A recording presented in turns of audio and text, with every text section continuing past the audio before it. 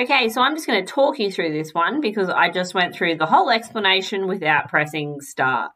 So, today we're going to be starting chapter 11.2.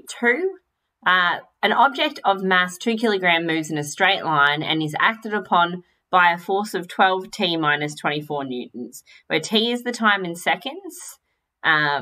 Initially, the object is 5 meters to the right of the origin. Now, that information is important because if it's to the right, then that's a positive direction on number line, meaning that it is going to be positive 5. If it was to the left, it would be negative 5 because that's the negative direction on number line. It comes to rest after 2 seconds. Now, that means that when t is equal to 2, your speed or your velocity is 0 because it's at rest, it's no longer moving. Calculate the distance travelled by the object in the first 2 seconds. Okay, so over here, this yellow information that I highlighted is the information we're going to be using first. So as we know, force equals mass by acceleration.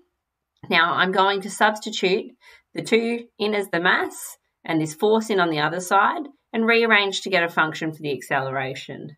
Now it's important to note in this question, it's not stated whether the acceleration is positive or negative. So we're just going to leave the acceleration as a. If it's stated to me that it was decelerating, then I would make it negative a.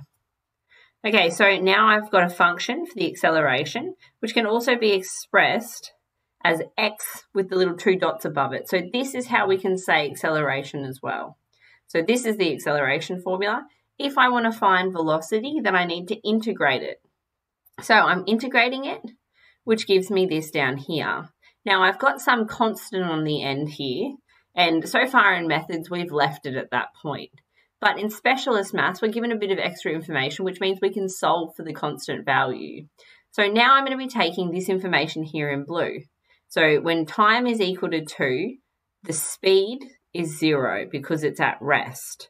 So that means that over here, when time is equal to 2, or when I substitute 2 into my function, it should be equal to 0 because it's at rest. So we've done that and we've rearranged to get c is equal to 12. Now I can put that back into my formula and I've got a full formula. So next thing we want to do is we want to integrate this again to get a function for displacement. So as you can see here, displacement doesn't have any dots above it. So I've integrated it. I'm left with a constant on the end.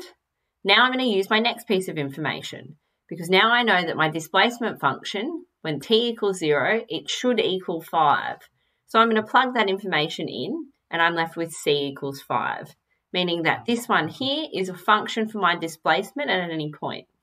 So to calculate the distance travelled by the object in the first 2 seconds, I'm going to let t equal 0, which gives me 5 as above, and I'm going to let t equal 2 and substitute that in, which is 13. Now that I've got my 2 values, all I need to do is measure the distance between the 2 to find out how much it's travelled in that time. So if it started at 5 and went to 13, I can do 13 minus 5 to work out the distance between them, which gives me 8 meters.